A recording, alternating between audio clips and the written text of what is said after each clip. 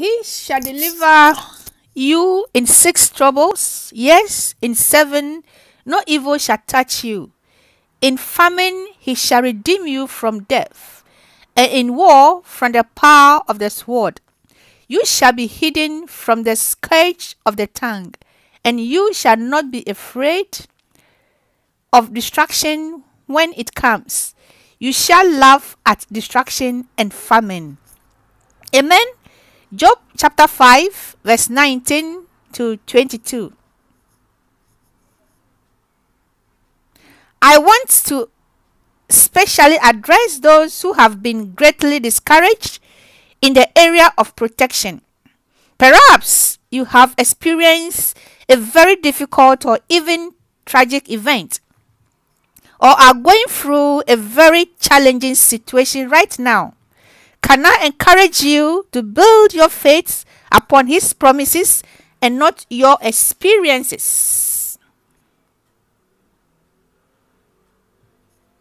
Our prayer today.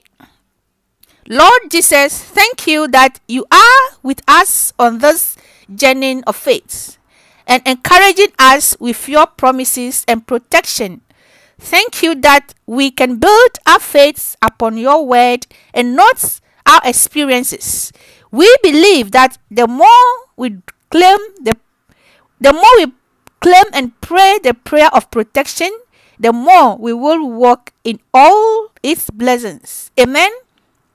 Brethren, the more we believe and are conscious of the Lord's protection daily, the more we will experience deliverance from trouble after trouble, until we come to a place where no evil will come near us or where no evil will touch us. Amen. Amen. Remain blessed. Remember, you are highly favored, deeply loved, and greatly blessed. Shalom. Bye-bye.